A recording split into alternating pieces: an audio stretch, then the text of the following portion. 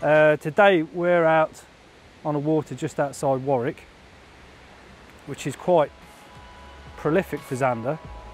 It's run by a club, the Lure Anglers Canal Club, £5 day ticket, just buy it online. Bought mine yesterday, and you can rock up and fish for these fish. And what I'm going to look at today, the main things, is how to catch canal Zander when it's very cold. Today it's freezing. It's like, I think when I got up this morning it was -1. I've been here since dawn, and I don't think it's raised much since then. It's probably about probably about 1 degree. Very, very cold. The cameraman's already moaning. But there are different ways to fish for Zander, as all predatory species. When it gets very cold, they move around less. They're less aggressive. I've had 2 bites this morning already, seen both the fish, but they've been hanging onto the back of the lures, and the bites were really, really delicate. So the tip didn't go around at all. There's just a little stop in the action of the lure, and I struck, fish were on, got them to the surface, and then they just opened their mouths, let go, and they were off, which is frustrating, but you know, they're biting, the fish are active, so I'm hoping we'll have a few and we can go over the techniques that I employ to catch canal Zander in the cold.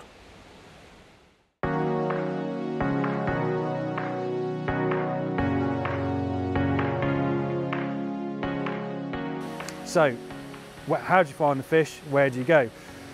The reason I come here is Hatton Locks is because there's lots of different lock pounds. So what you've got is a big series of locks to get to the boats up the side of a hill.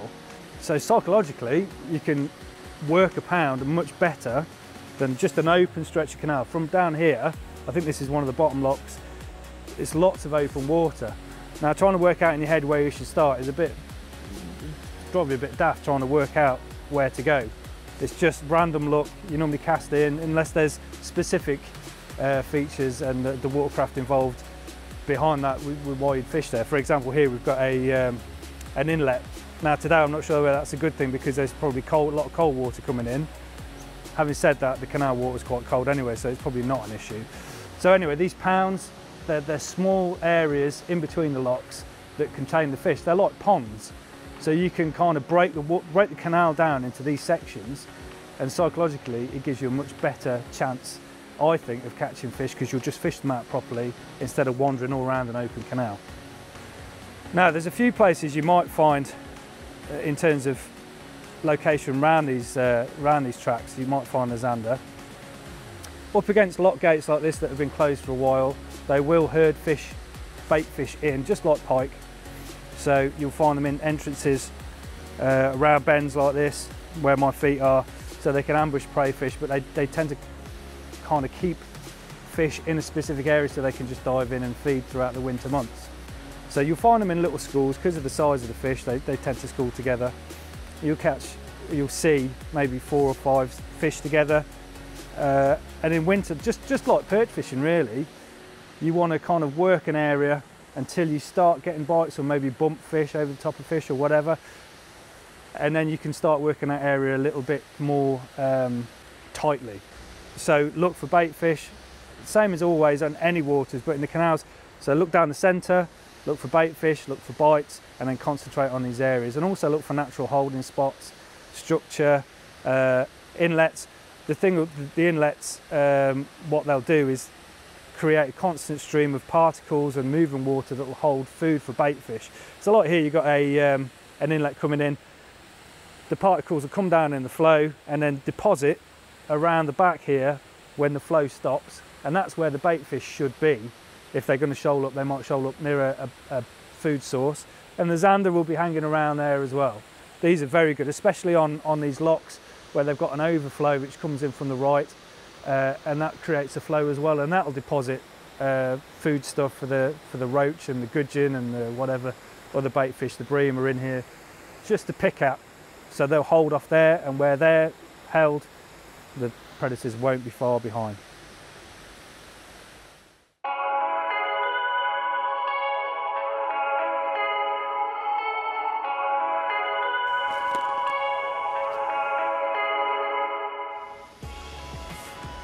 So I've moved up to one of the pounds now.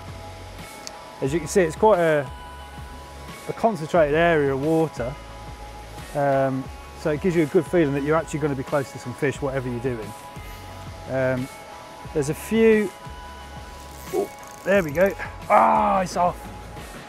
So I've tied on another lure after getting bitten off. So I'm back in the game.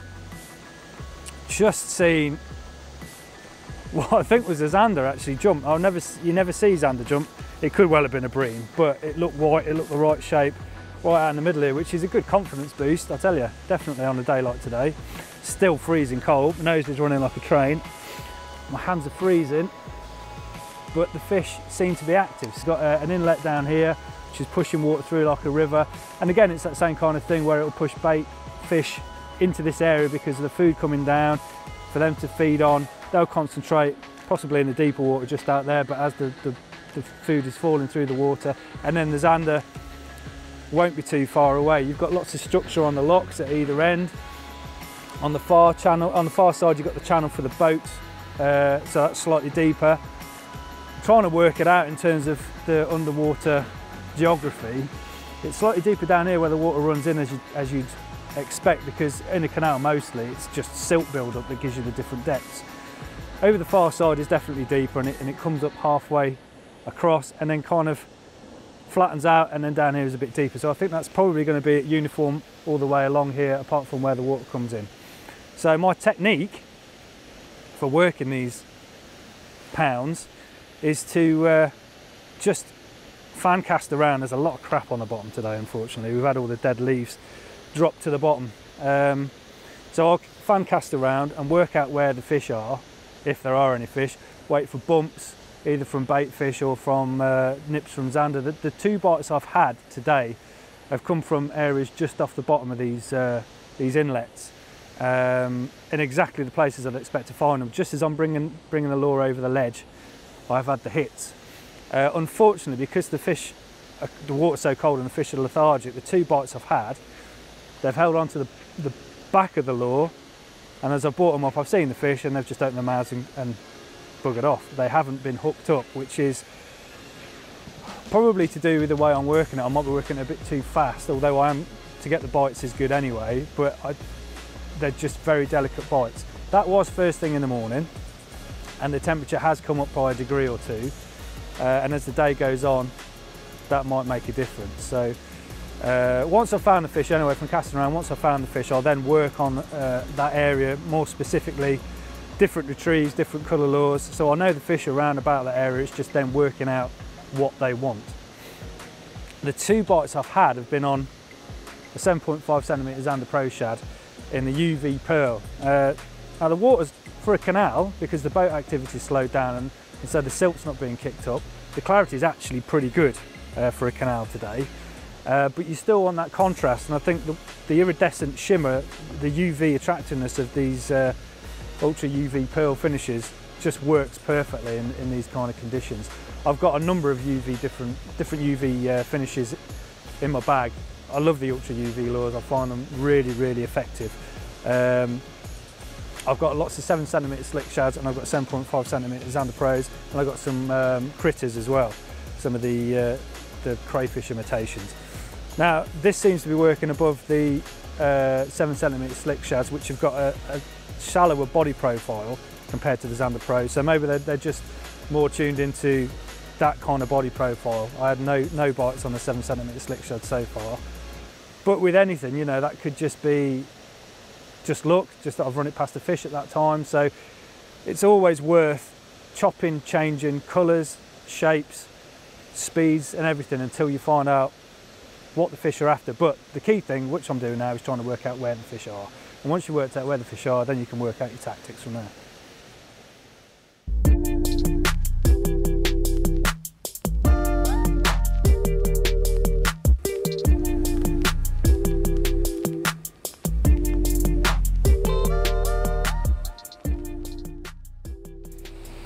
This time of year in a canal situation, you want quite a sensitive rod. I'm fishing with a Street Fighter finesse, and that's 1 to 8 grams, so it's really sensitive tip. It's designed for this kind of fishing all day long.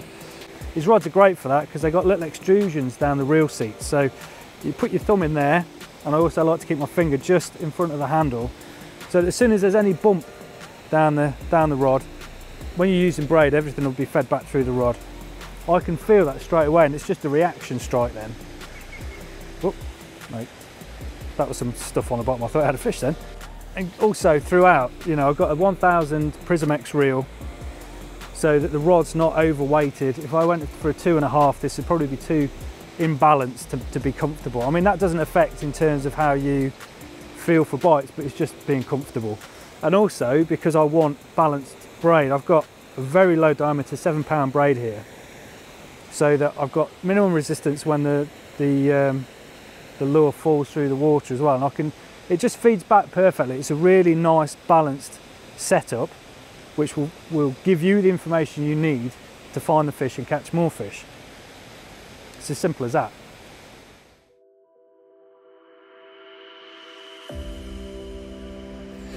So, had another bite on the UV Pearl Zander Pro Shad 7.5. My heart was in my mouth because I thought it was a Zander. I thought it was I'd done the job. I got all excited, but then this little beauty popped up, a little pike, probably scraping 2 pounds, £1.5. You know, I'm being generous there maybe, covered in leeches. So it shows you just how inactive these fish have been today, the predators. But it's nice to get a bend in the rod. It hit the lure actually surprisingly hard. So there you are. At least there's one fish in here that wants to bite today. I'll just drop him back. Carry on with the hunt for the Zander.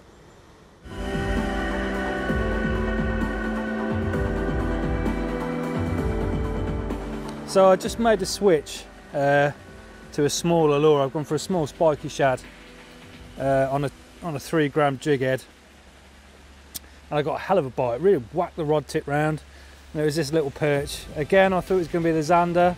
And typically, we've come out today looking for Zander and we've caught pike and we've caught perch. Still freezing cold, but it just shows that the canals in the Midlands or wherever, you know, if you get it right, you can catch fish and get good bites and have good fun. Now all we need is a Zander really. I don't know if we're going to get one today because the light's going to start going soon, but we're going to carry on, fish on, and see if we can get the trio. Let's pop him back.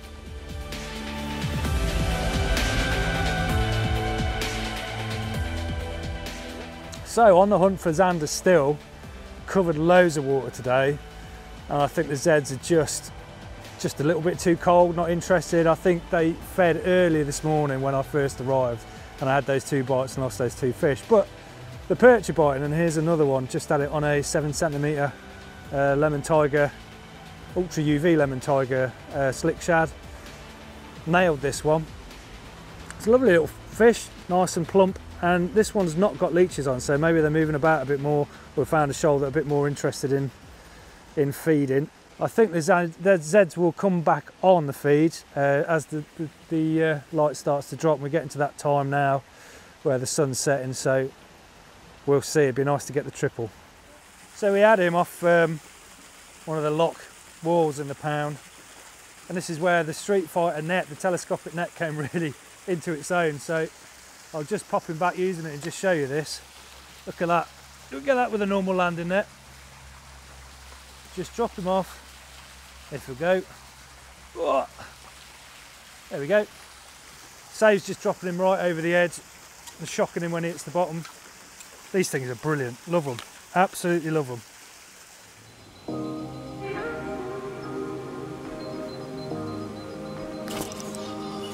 Yeah. Okay. Bite. Let's see. Just working this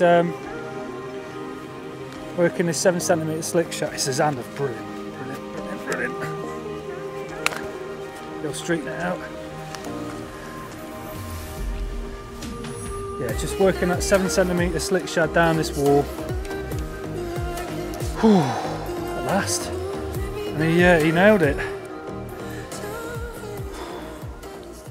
So for a freezing cold day, when you know you struggle to catch really on days like this, the water's horrible, it's freezing cold. This is killing my hand, like I say, just holding him.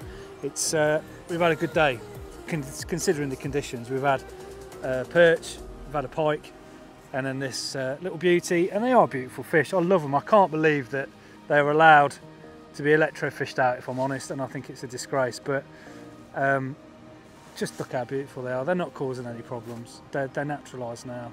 So anyway, we'll get, I'm not supposed to say we'll put this one back, so I'm not going to say it because he won't go back. We'll call it a day. A beautiful fish to end it on.